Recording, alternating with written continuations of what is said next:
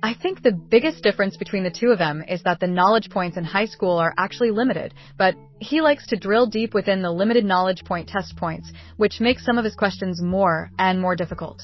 The content he learns at a level is extensive.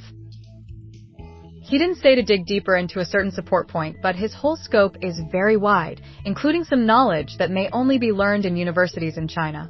In terms of study pressure, I think it is much easier to go to Ealing International School. I said before that I was going abroad in May and June, and there were still about 2 months before I started here, so I took almost a month to relearn the physics and mathematics of the 3 years of high school. This approach reduces pressure during A-level studies. I focused on mathematical technology, physics, and biology at that level.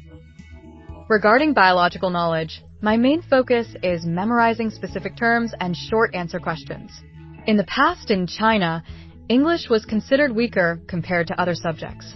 When I started learning IELTS, it was challenging initially, scoring only 4.5 in the first monthly exam, which upset my mother. This was partly due to the newness of studying for IELTS.